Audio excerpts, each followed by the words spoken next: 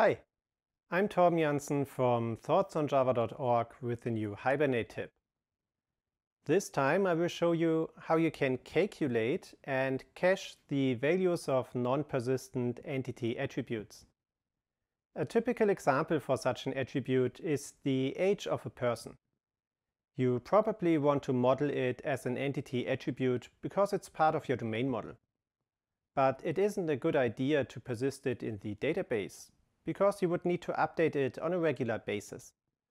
It's better to persist the date of birth and calculate the age when you need it. There are different ways to provide a calculated value to the user of the entity. You can use a formula to provide an SQL expression which returns the value. You can use field access and calculate the value in a getter method. And you can use a transient entity attribute which stores the calculated value without persisting it in the database. I already explained option 1 in a previous video and will therefore focus on option 2 and 3. Option 2 is easy to implement. When you use field access, you can add additional getter methods to your entity. You can, for example, add a GateH method that calculates and returns the age of the author. This approach requires you to calculate the value for each call of the GateH method and is therefore not a good solution for complex calculations. Here you can see basically the same author entity and GateH method as I showed you on the slide. I just added this log statement so that I can show you the call of this method in the log file. Hibernate uses field access to fill the entity attributes and ignores the getter methods. You therefore don't need to add any mapping annotations to this method.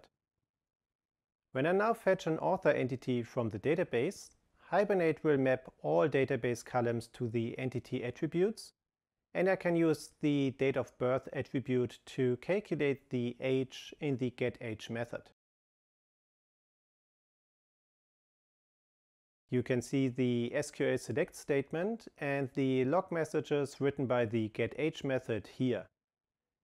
This approach calculates the age of the author for each call of the GateH method. That's probably fine because it's a quick and easy calculation. But that's not always the case. You sometimes need to perform more complex operations to calculate a value. In these situations, you might want to cache the calculated value in a transient entity attribute.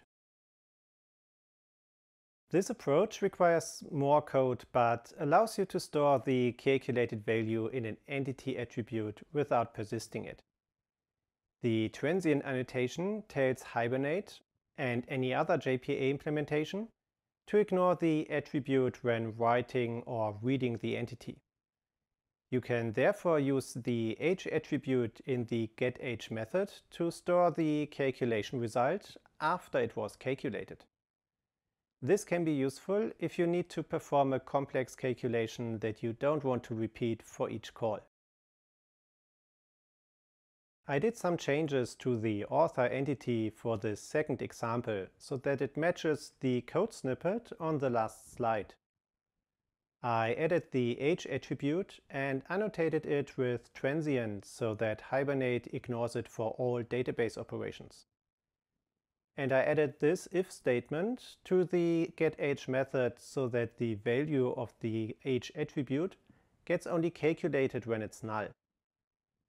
Let's use this entity in the same test case as I showed you in the previous example.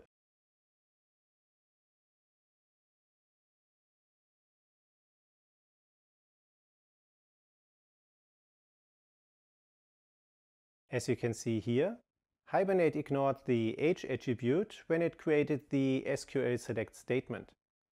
It therefore is null when I call the GateH method for the first time, and it gets calculated. When I call the method again, the age attribute got already initialized and there's no need to calculate it again. Okay, that's it for today. If you want to learn more about Hibernate, you should join the free Thoughts on Java library. It gives you free access to a lot of member-only content, like an ebook about Java 8 support in Hibernate, lots of cheat sheets, and a video course. I'll add the link to it to the video description below. See you next week for a new Hibernate tip, and if you liked today's video, please give it a thumbs up and subscribe below.